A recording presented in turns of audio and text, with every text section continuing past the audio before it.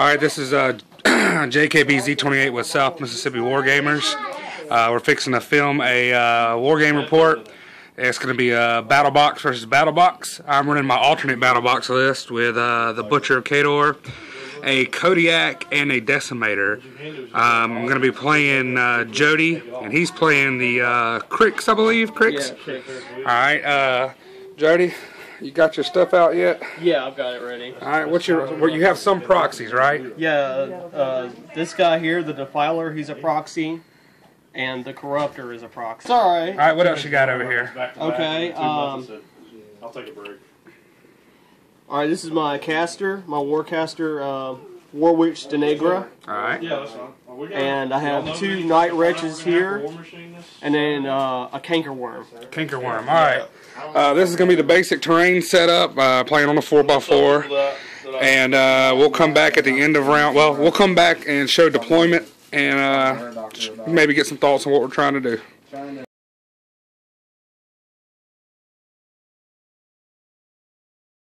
We're back after deploying.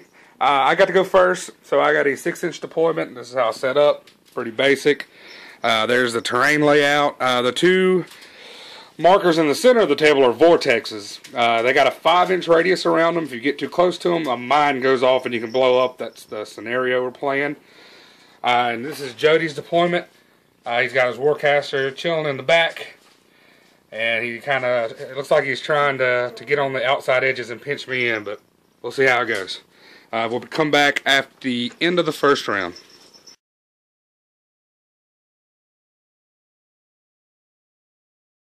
Alright, we're at the end of round one. Nothing special happened. I ran up. Jody made a normal move and then ran his caster up behind his big warjack. So, nothing too crazy to talk about. We'll be back at the end of turn 2, round 2 or whatever.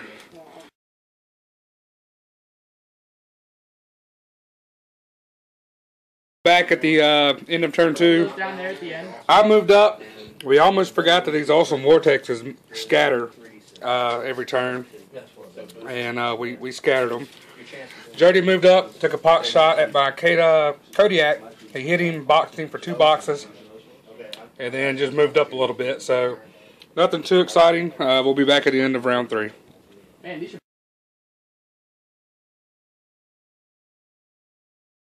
What happened this time is during my turn, we scattered the vortexes again. Jody scattered his back here. It forced 2 damage rolls on my jacks, although they didn't take any damage when I charged out of them. When I charged out of them, I killed his, what were those called? Night Wretch. Yeah, Night Wretches. Over here, he ran this guy out of his vortex area that I scattered over here. He took no damage. The dice were rolled too low. His caster moved up.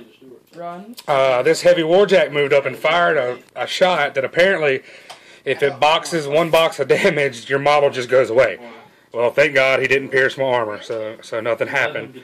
His Cankerworm ran and got cover behind this piece of terrain. And we're about to start round 4, so we'll be back at the end of round 4 to see what's going on.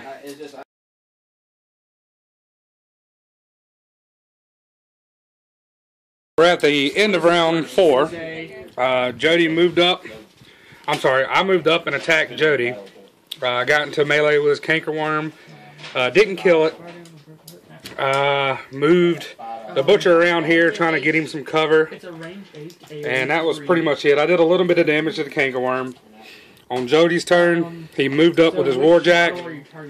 He ran this guy behind my flank, trying to get an angle. This Warjack shot over. He hit my Kodiak Warjack, did some damage to him. And his Warcaster. There you go. His Warcaster moved up, getting cover behind his big Warjack. And that's pretty much all the excitement for round 4. So we'll be back at the end of round 5 and see how it goes.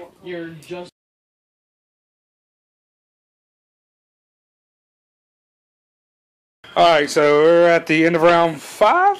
4, 5. Round 5. Went good for me, not so good for Jody. You killed my Corruptor. I killed his Corruptor with using the Butcher's Feet and then burning some focus to get 4 dice on my damage rolls. His guy right here only has one box left, so he tried to attack my Jack. Didn't do much. He ran his Warcaster way over here, and she's lining up to get some protection from her other Light War Jack. So we'll be back at the end of round 6 to see how it's going.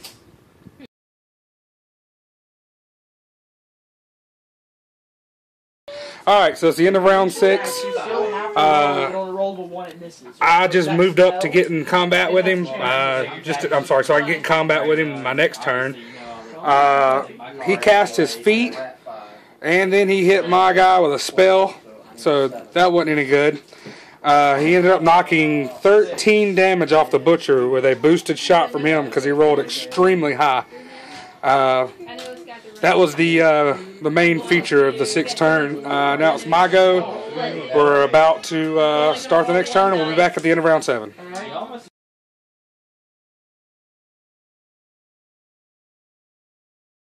Alright, it's finally over. On my turn, the Vortex shifted. Dadgum, the Butcher, he couldn't fight or anything, so I shifted my Decimator over to block his guy. And then I moved the Kodiak in because he was within 2 inches, even with a speed -2. He was able to get into combat. So in combat, I was able to take down his Warcaster and win the game. Jody, it was a real fun game. Definitely got to play again. All right, that's it.